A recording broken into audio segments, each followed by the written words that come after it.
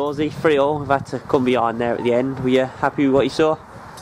I thought for the majority of the game the boys played to the right style, the right concepts.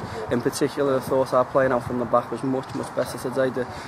From Harry right the way through the back four, everyone looked comfortable on the ball, and we played out really well today. First half in particular, I thought we looked good in possession, looked good going forward.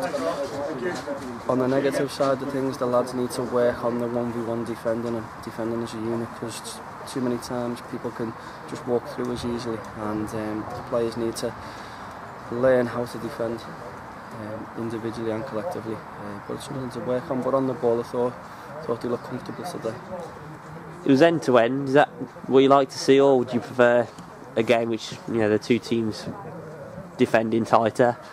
Well, I thought the first 15 minutes of the second half, when we conceded the goal, I thought our play in the transition, we lost the ball again too easily, and it allowed them to get a little bit of dominance of the ball, and it turned into a quick end game. But then after that, I thought we controlled the possession a little bit more with the last 25 minutes, and that's what I want the boys to learn how to do, how to control the game by keeping possession of the ball, switching the play when possible, and wearing teams down. And we did eventually, and we got our goal.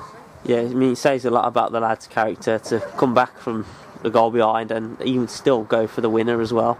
Yeah. I mean, it's great character to do that, but they need to learn how to stop it happening in the first place, because over the past few weeks now we've conceded a few too many easy goals. We've conceded another 3 goals today, and again I think the 3 goals that the opposition haven't really had to work for, they're not well created goals, and I feel that every time we score a goal it's all created and we work hard for it, but we give easy goals away, and we need to work on that. We're yet to win in the league since the Fleetwood game on the opening day. Is there any concerns there about that we're not picking up the 3 points more often enough? I think if we weren't performing, yeah, I think there would be worry there, but we're playing the right way, we're playing well. There's just a few little things they need to tweak, and I mean, we played up against some of the strongest, supposedly the strongest teams in the league, and we've more than matched them, and if anything, if we'd been a little bit better, we'd have won the games. 2 goals for Josh Ginnelly today, adding to the 4 he got in midweek. How important are his goals to the team?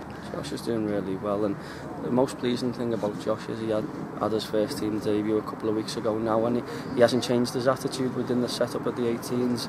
If anything, he's stepped it up, and I think some of the criticism of young players who go with the first team is they've become a bit too, they think they're a little bit too big for that team, and Josh hasn't. Josh has looked at us to say I need to be the best player every week, and to be fair, he's there or thereabouts all the time.